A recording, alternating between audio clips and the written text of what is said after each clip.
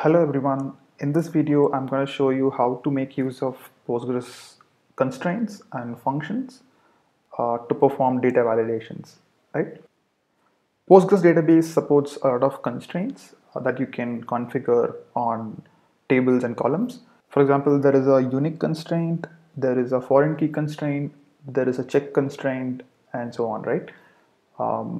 We can also create functions which can be called in a trigger before an insertion happens into the table, right? So in this example, I'm going to quickly show you a few use cases where you can make use of all of these built-in constraints in Postgres. So for example, I have a users table. I have a few columns: name, user type, and email. Uh, a quick way to ensure some data validation is, for example, the email column will always be a unique value, right? A email cannot repeat for a different user. So I'm going to say the email will be a unique key. So I'm going to add a unique key constraint for this particular column. And this will ensure that the value of the email can always only be unique for different rows, right? And the next constraint that we can add is through check constraint. So we can do some conditional checks on the columns of these tables. For example, the user type column. Let's say the user type column has two possible values. It could be either the value of the user type could be either the user or the moderator, right? So I can add a constraint saying user type check, and the check expression can be user type equals user, or the user type equals moderator, right? So what this check constraint will do is, before you try to insert into the user table, it will check the value of the user underscore type column, and if the value is equal to either of user or moderator, right? So this is just a quick way to ensure that you validate some data before inserting. Another quick example I can show is we have a tweets table. So the length of a tweet is limited to a few characters, right? So we can ensure that by using the check constraint. So I can say that in a check constraint, tweet character limit, I can just name the constraint name, and I'm going to say the content. So we need to find the length of the content and see if it's less than some characters, right? So the content field, the length of the content can be identified using char underscore length function. So Postgres has a few functions on strings, and character underscore length is one example. The short form is char length. So I'm going to make use of that function, and this is going to return me the length of this particular field, and I'm going to check if the character length of content is less than or equal to 280, because Twitter allows 280 characters, right? And so this constraint will automatically be checked by the database, and you don't need to write any custom code to do this validation, right? So let's test this out quickly. I can try to do a mutation on first the user table. I'm going to insert one user and see if the email is unique, right? So before doing that, I already have an email with praveen@hasura.io. So let me try to insert another value with the same email ID, right? So I'm going to say name, and I'm going to give the email, which is going to be the same email ID. Because we've added a unique constraint, we should ideally be getting an error. And I'm also going to add a user type, right? The user type is going to be user. And as you can see, it says duplicate key value violates unique constraint, right? So because the email ID is not unique, we're getting an error from Postgres, right? Now let me actually try it with a different email, and yeah, the query goes through, right? Now let's verify the user type validation. So the user type, we added a check constraint to see if the value is either user or moderator, right? Now let's say I just put in a random string, and this should also give me a check constraint violation. And finally, we can also check the tweet validation that we did. So we can try a simple object, and I'm going to say content of the tweet. So I need to see if more than 280 characters, obviously some uh, lesser content characters should be allowed. I also need to give the created by value, which will be like 1, for example.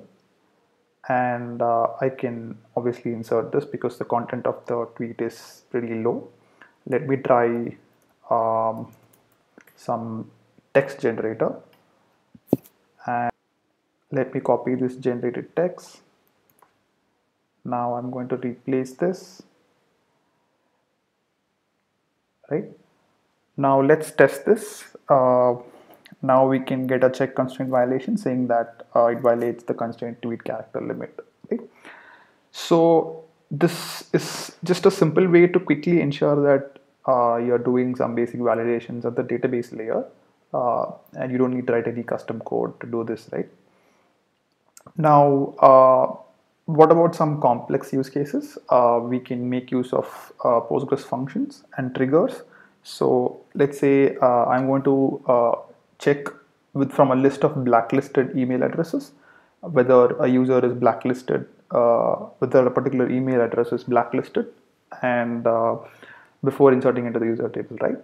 So I need to do a conditional check before insert. So I'll probably use a trigger on insert, and I'll probably be calling a function, a Postgres function, which will do the validation of whether the email address which is being given is present in the blacklist list, right?